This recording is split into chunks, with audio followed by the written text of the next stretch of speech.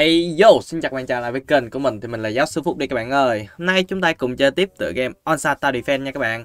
Thì trước khi mà vào video mình nghĩ là mình nên cho các bạn xem cái này cái. Đấy, chính là cái Sabat của mình hiện tại là đang ở cái tier 98 nha anh em ạ. Mặc dù nó chưa max level nhưng mình nghĩ là cái tốc độ cày của mình thì nó cũng gọi là khá nhanh.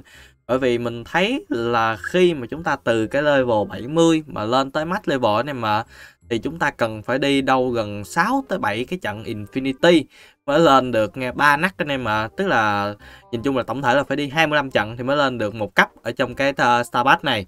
Thì mình đã lên được cái tier 98 này thì mình nghĩ là cái tiến độ của mình cũng khá nhanh anh em mà. Thì hôm nay mình sẽ bật mí cho anh em cái cách farm cái Starbat này thật nhanh nha anh em mà. Đấy, thì lúc trước là mình có làm cái file auto rồi nhưng mà bây giờ là cách đó cũng khá là lỗi thời rồi, nên chúng ta cùng tới cách mới này nha anh em mà. Rồi không nên nói nhiều nữa, chúng ta cùng bắt đầu video thôi. Let's go anh em. Đâu, và mình có một cái shop ạc bán ạc block food các bạn à. Các bạn có thể lấy link ở ngay cái phần mô tả, không thì ở cái phần bình luận cũng được các bạn à. Nhớ vào đó mua cái ạc để ủng hộ mình, cho mình có tiền để mua ổ mì ăn mỗi buổi sáng nha. Cảm ơn các bạn. Bạn cần mua Robux đúng không? Ở đây mình có shop Roblox.vn. Shop Roblox.vn là shop bán Robux uy tín hàng đầu Việt Nam, được các YouTuber du team quảng cáo cũng như là đảm bảo về chất lượng uy tín. Thế nên là các bạn cứ mua nick và cũng như tận hưởng những dịch vụ trên shop này mà không cần phải lo lắng về độ uy tín nhé. Đường link của shop mình sẽ để dưới phần mô tả, ấn vào để trải nghiệm dịch vụ của shop nha. Rồi, trước tiên thì mình nghĩ là mình nên nói cho anh em biết cái Starbat ở trong game này là gì đi nhá. Starbat trong game này thì nó là một cái chế độ mà giúp chúng ta cày cuốc ở trong game này. Nó nhìn chung là một cách để mà tựa game của chúng ta hút máu của mình. Đấy, thì các bạn nếu mà muốn cày Starbat này á, thì hình như là mình nhớ là các bạn phải đạt cấp 40 thì phải, để mới có thể cày được Starbat này. Ngoài ra thì nếu mà các bạn muốn mở thêm cái hàng ở bên tay phải á, cái hàng mà mình đang chỉ vào nè, thì các bạn cần phải có cái một cái thẻ là cái thẻ Starbat nha anh em ạ. Thẻ Starbat này anh em cũng có thể mua, không thì anh em có thể đi trade với bạn bè. Đấy, không thì lên trên War 2 anh em roll thì nó vẫn ra như thường. Tuy nhiên thì anh em cần phải ngồi cam thì mới có thể có được nó nha các bạn ạ. Rồi, cái cơ chế mà cày Starbat thì như ở cái video trước mình đã nói với anh em, hiện tại là cày Starbat thì nó cũng khá là chua. Chúng ta cần phải lên tới cái quay thứ 15, 18 gì đó thì chúng ta mới nhận được ẹp. Đấy, nhưng mà cái việc mà treo từ cái tia đó lên treo từ cái quay thứ 15 lên cái quay 18 thì nó cũng khá là khó khăn. Bởi vì hiện tại là cái việc mà rớt xuống là nó là một cái gì đó khá là khúm núm rồi. Và là bây giờ là nó bấm nhiều thao tác hơn. Đấy, cái nút mà replay nó thay đổi nè, rồi cái nút mà nâng cấp nó cũng chuyển đổi tùm lum chân á. Là cái việc mà nghe anh em setting không được thì mình nói thật là nó cũng trong tầm với mình hết rồi. Nãy anh em cố gắng coi lại kỹ cái video đó, setting nó kỹ một xíu. Đấy, chứ mà mấy ông mà coi video của tôi mà mấy ông nghe để chuột y hệt cái chỗ tôi là không được đâu. Mấy ông phải tự có cái tư duy sáng tạo ra mới được. Rồi thì bỏ qua cái vấn đề đó đi. Thì nói tới Starbat này thì mình phải nói thật với các bạn đó nha, là khi mà chúng ta treo từ cái cấp độ nhiêu, từ cái cấp độ mà mình nói thật là từ 45 nha, 45 mà bắt đầu lên tầm 60 70 đó là các bạn treo rất là đuối nha các bạn à. Đấy, thì từ cái tia thứ 45 mà để mà treo được đó là mình nhớ là nghe mình phải úp được tận là 3 con F6 nè, mình mới lên được một tia các bạn à. Và 3 con F6 này á là mình nghe nó là đi như là 4-5 trận á mới lên được một cấp các bạn. Đấy, thế nên là cái việc mà cày Starbat tầm mấy cái quay đó rất là cúm núm. Chưa kể là nếu mà các bạn mà lên tầm cái quay mà cái cấp độ nha, mà tầm mà nghe 80 90 á, các bạn đi cái kiểu đó là nó không lên nổi luôn em mà. Thế nên cái biện pháp là cái gì? Biện pháp của chúng ta là chúng ta sẽ đi làm nhiệm vụ các bạn à. Ở đây chúng ta có thấy là nó sẽ có một vài cái nhiệm vụ đó ở đây cho chúng ta mỗi ngày.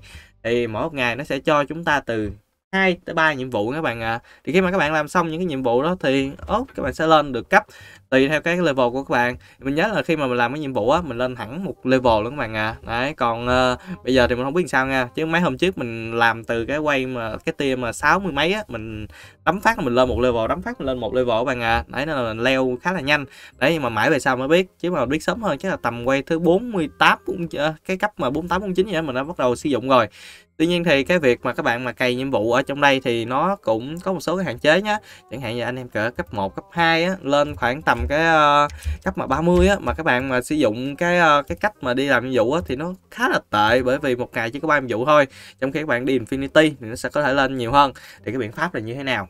Đấy, ông nào mà dưới cái tia này mà dưới khoảng 30 40 nha thì mấy ông gán mấy ông đi Infinity đi, nó lên. Đấy, còn mà ông nào mà nghe đi Infinity cái gì, ông nào mà tầm cái tia mà 41 trở lên tới tới tầm trăm á thì anh em cứ phối hợp đi cái này, rồi xong rồi anh em vào, anh em đánh một cái cái nhiệm vụ đấy để nó lên. Chứ mà nghe anh em mà cày cái Infinity hả, nói thật anh em treo một tuần nó không lên nổi luôn các bạn à. Đấy, mình treo khoảng 5-6 ngày mình thấy mình điên hết cả người rồi, chứ đừng nói mà treo cả tuần các bạn à. Đấy, rồi sẵn đây mình cũng thử coi là nghe cái tia của chúng ta nó sẽ có cái gì các bạn à. Mấy bữa nay mình thấy là có cái có nhiều bạn bình luận kêu mình nghe mở mấy cái phần thưởng ở trong mạc của mình ra, mình mở cho bạn coi. Cái stand capsule là cái này thì các bạn có thể mua được nhé. Cái stand capsule này thì cũng không phải là hiếm lắm đâu, không cứ rồi tôi mở hoài. Cái này thì các bạn có thể mua được ở trên Quốc 2. Nhìn chung là nó cũng không có nhân vật gì nhiều đâu, mà mấy ông đội mở thì mở mấy ông coi. Con này chúng ta sẽ có được là nhìn cơ bản thì chúng ta có thấy được Zenos nè, rồi mấy nhân vật ở trong phim không phải, con này là Todoroki đó, mấy nhân vật ở trong cái phim mà Dragon Ball thôi. Nhìn chung là Dragon Ball với One Piece trong đây nhiều. Mình mới mở ra cái con gì da đen nè, đâu chắc con nó mạnh phết đấy. Rồi đây là Todoroki nhá, mở hết cho thôi. Mấy con này nó không có gì đặc biệt đó các bạn à. Vegu nè, cái con mấy con mà Vegeta, mấy con mà Goku các bạn à, các bạn có thể kết hợp nó để ra cái mấy khác nha. Rồi coi trong túi mình còn cái gì hay không. Mấy ông tính ra mấy bạn cũng để ý cái túi đồ mình phết, các bạn mới thấy được cái này. Nugget capsule là cái gì như hạch luôn. Đây, cái này là capsule của mùa trước nè các bạn à. Đây, con này bây giờ mà mình quay mà ra được một con legendary bán cũng bộn tiền đó các bạn, chứ không đùa đâu. Nhưng mà ra mà mấy con mà rare kiểu này chắc chả làm sao. Rồi thử coi vận may của mình hôm nay tới đâu. Ôi bơm ba animal. Ui tệ hại thật sự chứ. Ốc con gì đây? Con này thì độ hiếm là rare nhé. Như hạch luôn.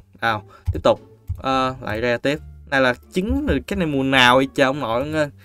Egg capsule. Ôi cao ly. Chắc cái này là tầm 2 mùa trước luôn chứ không phải là mùa này nữa. Rồi như vậy là xong nha anh em mà. Thì mình đã cho anh em coi được hết những cái phần quà nhé. Thì nếu mà anh em nào mà có ý tưởng làm video đó thì đừng ngại để bình luận cho mình nhé. Mình sẽ cố gắng thực hiện ý tưởng của anh em. Còn đây là kho ẹp của mình sau khi mà mình treo mấy cái ngày qua nhé. Đó mấy ông tưởng tượng hết nha. Rất nhiều ẹp luôn á. Lướt sơ cho các bạn coi. Đấy. Ít nhất cũng phải là khoảng trong đây trong túi mình là bây giờ là cũng phải gần ít nhất là 120 con F6, không ít đâu. Đấy. Rồi thì mình sẽ kết thúc video tại đây nhé. Nếu anh em mà có ý tưởng làm video đó hay có thắc mắc gì thì đừng ngại để bình luận cho mình nhé. Bạn nào mà biết giải đáp mấy cái thắc mắc đó thì đó để bình luận cho anh em luôn. Rồi thì sắp tới đây chắc là mình sẽ hướng dẫn cho anh em cách để anh em chơi cái event này. Cái event mà của Eren nè. Nhìn chung thì cái event này nó cũng khá là khó nhai với mình, bởi vì cái level của mình cũng khá cao mà các bạn à. Rồi sắp tới hướng dẫn cho anh em sau. Còn bây giờ thì mình sẽ tạm biệt anh em ở đây. Cảm ơn anh em đã theo dõi video đến đây nhé. Bye bye anh em.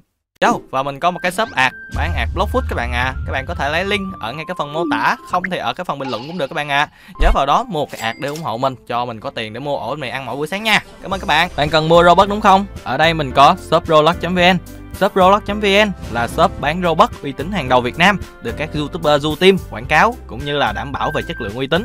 Thế nên là các bạn cứ mua nick và cũng như tận hưởng những dịch vụ trên shop này mà không cần phải lo lắng về độ uy tín nhé. Đường link của shop mình sẽ để dưới phần mô tả, ấn vào để trải nghiệm dịch vụ của shop nha.